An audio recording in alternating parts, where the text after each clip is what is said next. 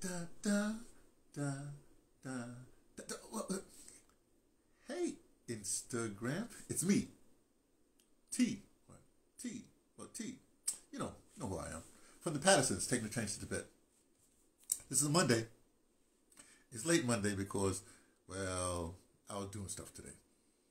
Actually, I wasn't doing nothing, but I was doing stuff that was. Don't worry about it. I actually didn't do no reading today. I did some stuff. Star Talk with Neil deGrasse and the comedian guy. They make a really good team. I like the comedian guy because he speaks like the rest of us.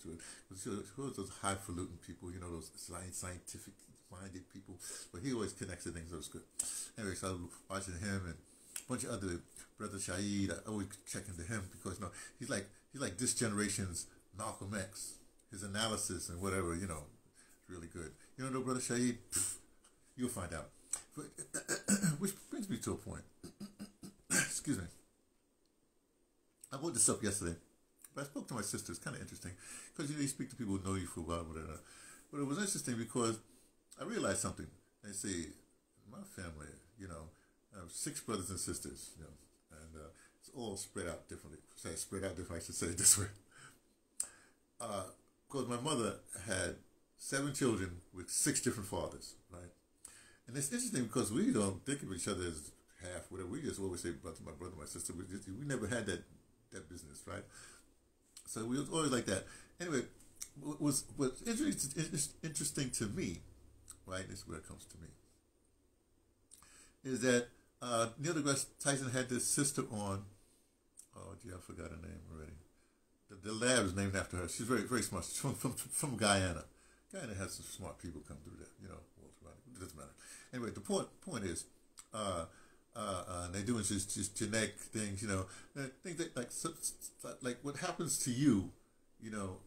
Usually your children and sometimes the generation behind you.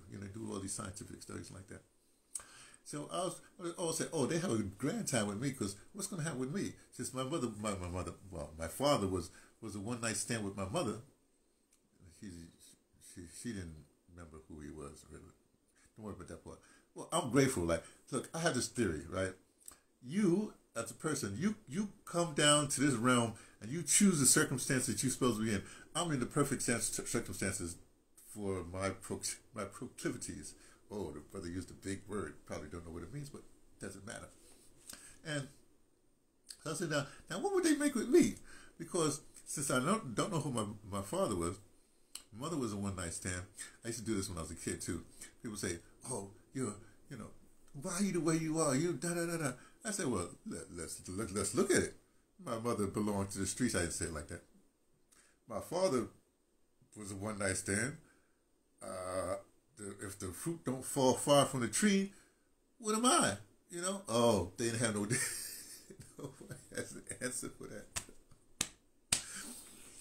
Anyway, what I realized because I was talking to my sister because she writes very well. She's a nurse, but when she writes those notes, when she writes something, everybody up the chain analyzes what she writes, right? And when I was an art student with BAI, this was a joke. That was a joke. It was real. Like, I would write memos, but I would try to write 1-page memos. Sometimes it would be 1.5 pages, but 1 page, memos. But you used to have memos, memo wars and stuff like that, and where you had the subject, the line, and so then my memo was there. And every time I wrote a memo, people got my memos. They go through stuff, or do the email. No, these are memos. You had the paper. Okay? They come to mind and say, put that aside, I gotta read that later because I write what's called dense pack. I would write stuff that's so dense you have to oh man, you gotta analyze this thing, like that. So I was trying to figure out how that was. My grandmother was very clever, smart, whatever it is. But what I realized, I'm the only one that had a sort of relationship with my mother. I can't explain this to you, but she was in iron lung most of her life, She was about 6 months after my sister was born. Then she, something that way. She was an iron lung, and she was paralyzed with Sloan. But what was remarkable that she had in the iron lung they had this thing where she had this. It's like a pencil and with look like an eraser on there, and she would read a book and she would turn with a mouth turn the page with the book, it didn't have the mirror there so she could read. So she was a voracious reader, as am I. My sister don't read so much, but my point is this. And even here's another interesting thing. My mother's the only one that came to my high school graduation. My grandmother didn't come to my high school graduation. Well, my brother was whatever he was. The other one's too young. And my aunts, nobody came. But so my high school graduation, my mother came to, wheelchair and all, right? She gave me a present. What did she give me? A book. It's called The Naked Ape by, was that Desmond Morris, right? So she knew what I liked, right? What I'm trying to say is that if the fruit doesn't fall far from the tree, that's an expression to how you act, right? But I happen to think that whoever my daddy was, and I know a month ago, so you have that stuff in you. You pass it on to your spawn. I got spawns because my children. Anyway, so you don't get away from. I mean, your lineage is your lineage. It goes. You don't leave it, and what you put out there, whatever the traumas, whatever. A lot of times you say you're in a trauma situation, but you can overcome a trauma. You can, I believe you can. So the point is this, right? What I have this whole thing where I try to explain to people. I said, look, your mission. Well, you have to. I said, what you need to do is find out so much about you. Well, you can worry about other things, but learn who you are. Know thyself. Whatever. Know thyself.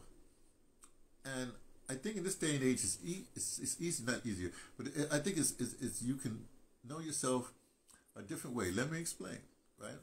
I saw this post a few days ago, last week, and that somebody was advocating that people over 60, 62 or something like that, when you were whatever, everybody should start a podcast, a blog, or whatever, a podcast. They should do like I'm doing, like talking into the camera, with your opinion.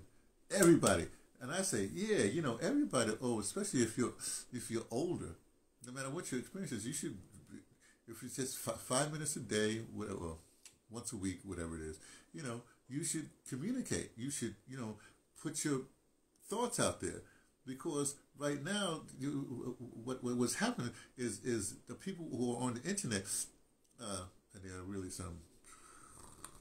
But just another podcast I saw, which was pretty good. I liked it, but they're not more valuable than you are. Because sometimes they just be reposting things and saying, blah, blah, I think this and blah, blah. Well, you do the same thing, because when you do that, just like writing, not just like writing, but similar to writing, when you have to talk, and then a lot of you people are going to be vain and say, although I got to edit this down, I know so much work on this. Man, I'll talk to you like this. There's no script. I talk off the top of my head. There's no editing. I could do post-production if I wanted to, because I do have those skills, but no post-production, right? If there's something that I mess up, like I think last week I said something like, I was talking about academic papers, and I mistakenly said mythology instead of instead of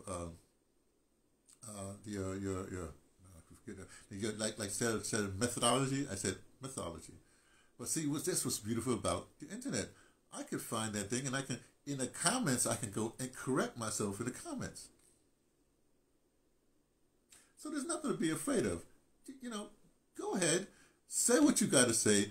If you find yourself wrong, you got to make a correction, even as years later. Then just go into the comments and make a correction. And it says right there, so you can make a correction. Which reminds me, the one important thing that I heard all week long is I listened to Activist News Network. I read KPFK, that program that Gerald Horn is one of the executive producers of it, or something like that, and they play Mumia Abu-Jamal's thing from Prison Radio. Oh, by the way, shout out to I don't know if Noel Hanahan is still around. I'm not saying anything like that, but Noel Hanahan started that recording Mumia and put it up with Prison Radio. She started that thing, and I don't know her because she's out there in Berkeley, California, South San Francisco, wherever she was, I visited one time. I lost my cell phone, and the thing is from next door. It's a long story. So uh, this is important. Goes back to what I'm saying, not only about myself and also about you, who should be, posting on your on social media. Um, at the end now, Mubia says something like blah blah blah. And then he says, "No fear," right? I said, "Wow." See, because when I when about 2013, 2014, when I first came up to Alice, I was going back to some postgraduate studies, and what I know, I don't know. I guess, see, I grew up with no fear. I had no fear. No fear. I mean, no fear. Dog bark, no fear. Now, dog bark around. It was kind of interesting because I forgot about that. But when I got to school and I had to do some research stuff, I realized that everything is based on fear. People really are afraid. And you go like, what's the matter with you? It's, what are you afraid of? The boogie? Oh, that's right. They give you the boogeyman all the time. I'm afraid of this and that, and they get a new boogeyman, a threat of this and whatever that, and then you get afraid. You get afraid and paralyzed. So no fear. Mamiya says it best. No fear. So I leave you with that. No fear.